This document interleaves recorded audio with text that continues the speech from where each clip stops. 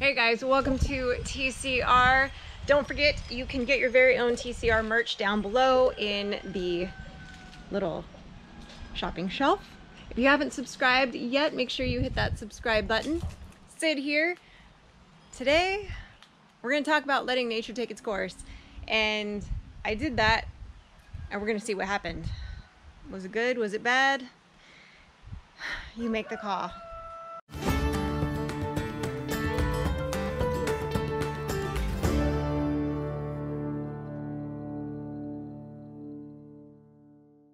But first, before we get into that, I want to show you guys some of the stuff that Mike's added to the garden and how it's looking right now. It's looking pretty good. So we're just coming out of kind of the hottest part of the day, I would say. And this week, Mike stopped and got some really nice, just random flowers to add to his garden beds, just for funsies, just to pop in some color, maybe attract some bees. We have a lot of bees that like our lavender in the other garden box, but he just planted some different kinds of daisies. He's got so much squash. The squash is going crazy over here right now. All kinds of, I don't even know what, me guys, plants, not my jam. But I do like when he grows stuff. I think that's some kind of broccoli or Brussels sprout or something over there. Not sure. Lots of squash and zucchini that are going crazy. He's added some more some of these flowers are not liking the heat right now. We've hit triple digits the last few days, so definitely going crazy. That looks like maybe another little flower coming up. But yeah, lots of kale. I gotta cut some of this for salad tonight. He's got lots of cucumbers going on back there. Unfortunately, in our best hack on the earwigs, we did in this bed where he had all of his pickling cucumbers back along this side of the fence, and unfortunately they didn't make it. So I don't have any pickling cucumbers, and the other cucumbers just don't pickle the same way. You don't get that like pickle crunch like you do with the pickling cucumbers. It just doesn't turn out quite the same. So I might still do some pickles, but it won't be like the ones last year were amazing. So I'm still kind of trying to talk him into planting some more of those just because I totally dig them. So we'll see. Although then I got inundated and I was making pickles like every other day. It felt like I was making a batch of pickle brine to do more pickles. So we'll see. But everything else in the garden's looking really good. It's really, he's producing a lot. The tomatoes are starting to come in. Totally just walked through a spider web. Oh, I just walked through another one. Spiders are actually going crazy right now. But lots of little pops of color in there. I like pops of color. I'm a big fan. I totally have spider web like all over me now. I just totally walked through a big one. But see, it's working. There's a bee. Let's see if I can get close enough. Oh, maybe not. It flew away. But there was a bee on that flower for a minute, helping pollinate the garden. We've got all kinds of these little cherry tomatoes here that I love to use in our salads. They're all coming in really, really nicely, so I'll have to spend a little bit of time out here picking some of it because Mike's been really slammed at work, and by the time he gets home and waters, he doesn't have a whole lot of time for picking. All part of the gardening gig, which is not my jam. Not my jam. Oh, I got a few more pluots up here. Not very many, but got some. I'll have to get those down later. Those things are so yummy. Ooh, little butterfly. Butterfly! But anyway, so guys, as you know, in spring we were in full, baby mode with the Muscovies, and I just kind of let them do their thing. I did pull the first batch of eggs and incubate them. I had that one Muscovy duck and one of my barred rocks, one of my older girls, co-nesting together, and they hatched out some babies.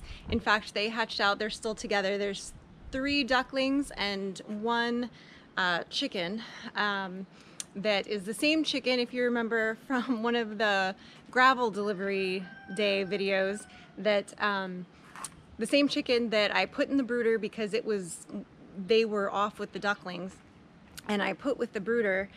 and it escaped the brooder and went and sat underneath my rooster, in my rooster pen on this side.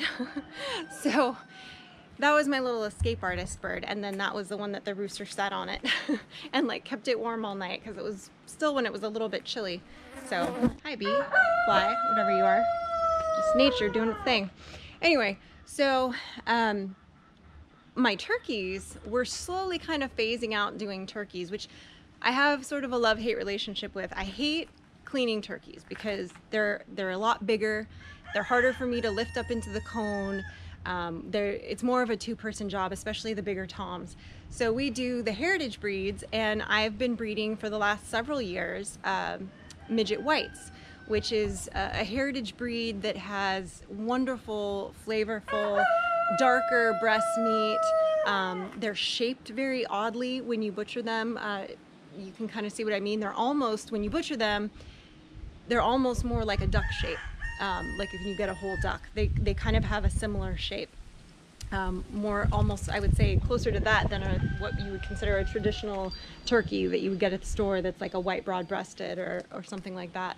And I've hatched them out no problem for years. Well, last year I didn't have a very good hatch rate. I only hatched out a few. And this year I had pulled the eggs, I incubated them. I was in the process of trading my friend Christy for Neil, Neil Diamond, our goat. I was gonna give her 5 or 6 midget whites, and I was gonna have Neil. Well, I incubated like 2 different rounds of eggs and nothing. Couldn't get one to live, couldn't get any of them to hatch. Just, some of them weren't fertile. It was just a mess. And I let her, now to tell you, I had this Jenny, okay?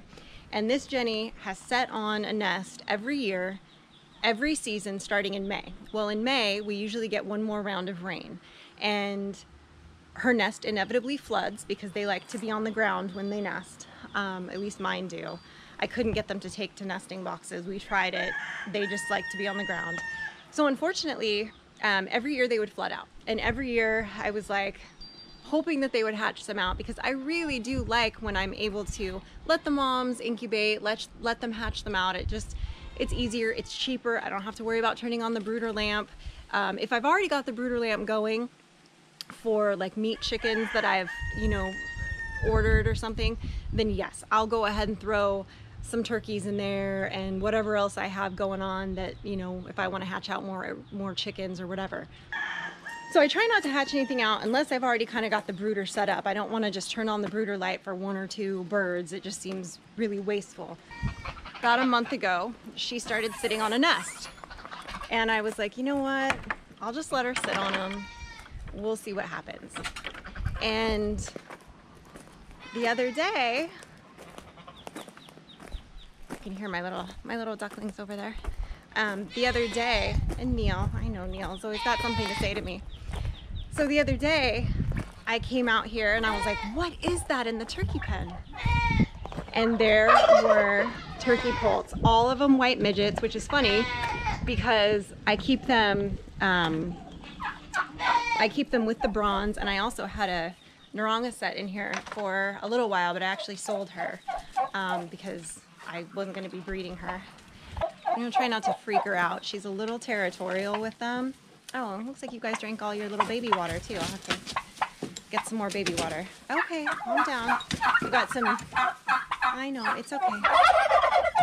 So she's got 3 little turkey poults, and if you've never seen a turkey poult, by the way, a turkey poult is what you call a baby turkey, guys, because you know how I feel about using the right terms for things. They look like baby ostriches, and they are the cutest freaking things.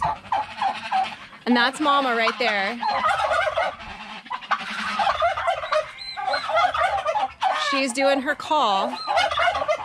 Yes, you're doing your call for your babies. I know. I know.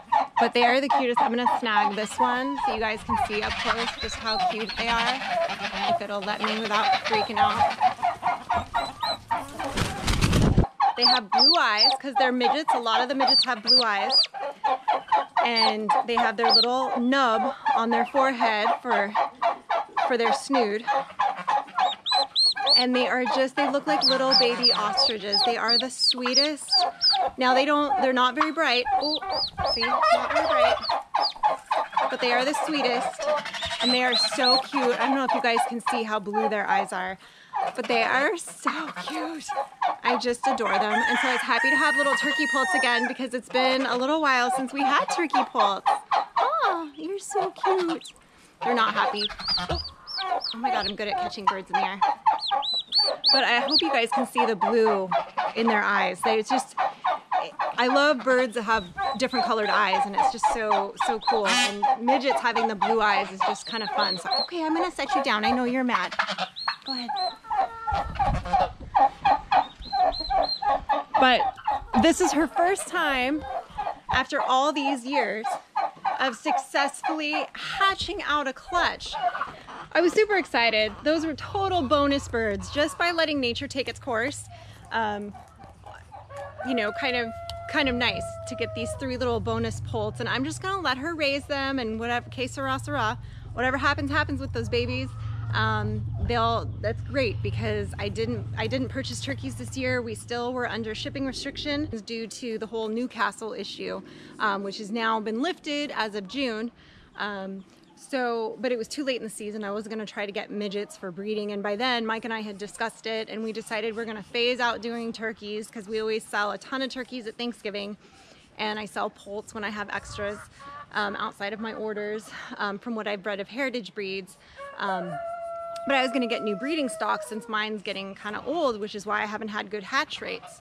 But letting nature take its course, she was able to hatch out a few, and just going to kind of let those babies do their thing. So we will have some extra birds to do this Thanksgiving, but I think we are going to be butchering all of those turkeys and being kind of done with them this year.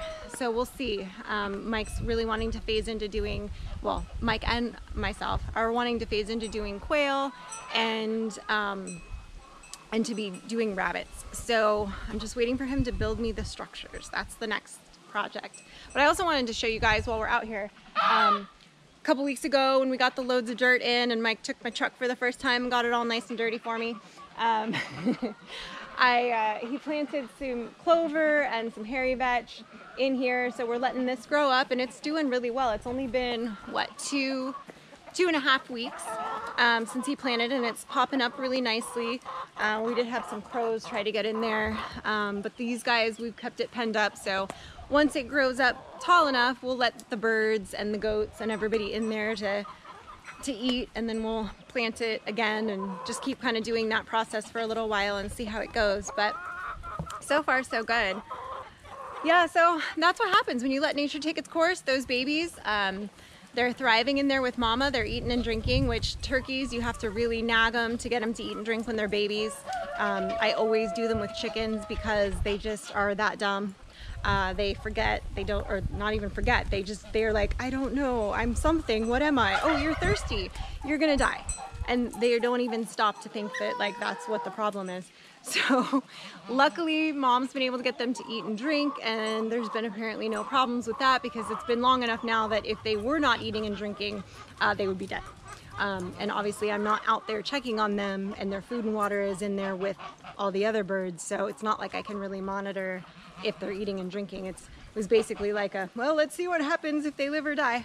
But so far they're thriving, and now it's been, what, 5 days since the first one hatched? No, 6 days since the first one hatched. So they would all be dead by now if they weren't eating and drinking. So that's a good sign. They can be taught, but apparently only by their mama. That's why I always hatch turkeys with chickens, because otherwise they commit suicide. They like go on a hunger strike and that's it. So I know geesies, I hear you. Thanks for watching, guys. Don't forget to like the video, subscribe to the channel, and click the bell so you get the notifications. And go get yourself some TCR merchandise down below.